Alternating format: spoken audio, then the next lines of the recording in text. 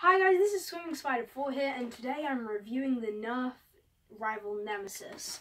So this is an extremely good gun that features the Nerf rival balls and they are extremely accurate. And yeah, so let's start with the external overview.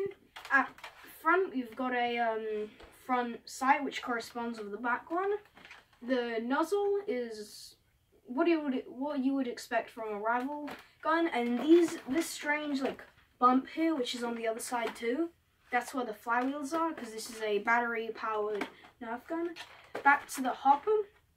This is a detachable hopper, and if you want to remove it, you can pivot the rear iron sight back and take it out, and putting it back in is just like that, just as easy. So now we have a locking switch. If it's on the lower position, that means it's locked, and I won't rev or shoot. If it's above, I can rev and shoot. This Nerf gun needs 6 D-alkaline batteries to run.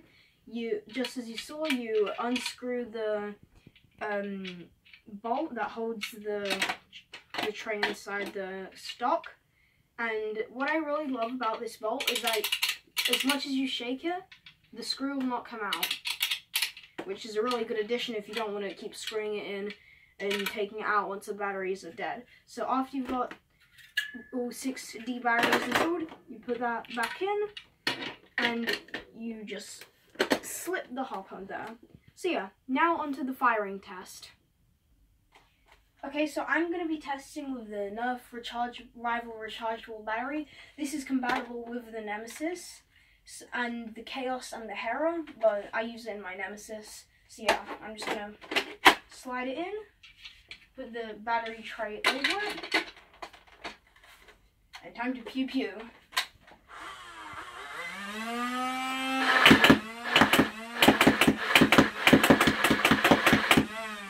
As you guys can see, it's fully automatic and it has a 100-round capacity.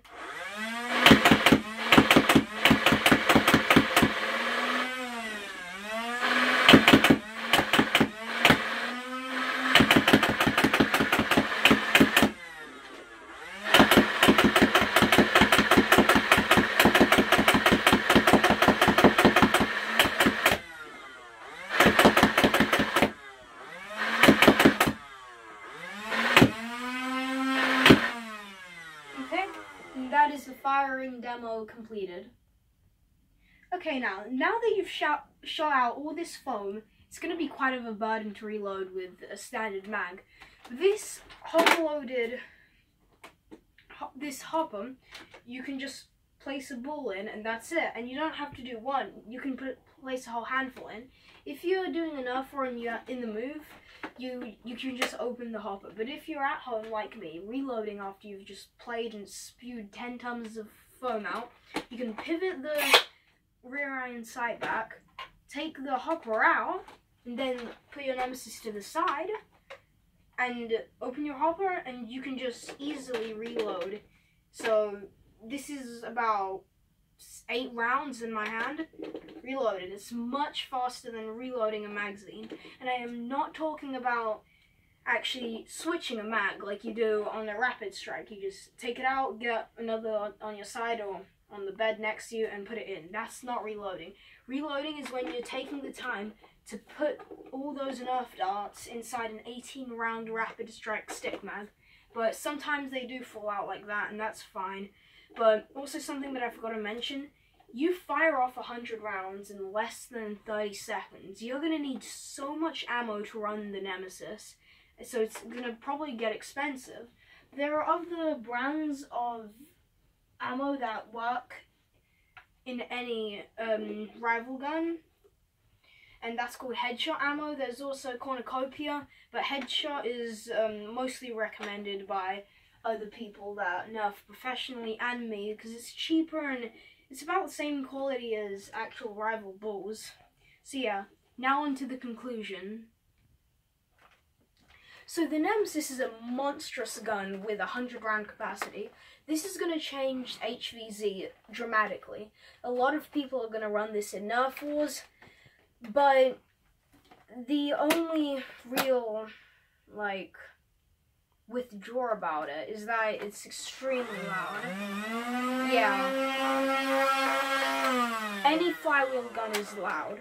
So that's the only really reason I wouldn't like it, but again, you get extremely good rate of fire and literally just spew 100 rounds of foam in less than 30 seconds, which makes it probably the best Nerf gun on the market in 2017. But now it's 2018, and I've seen a few speculation videos of the Prometheus and the Hades, and I think the Prometheus might be better, but it all depends about your playstyle, because if you want to have a Nerf gun that you can shoot aim instead of carrying on your side like this, yeah, this is, holding it like this is a lot more practical, a lot easier to aim, and with the Prometheus you don't have the iron sights.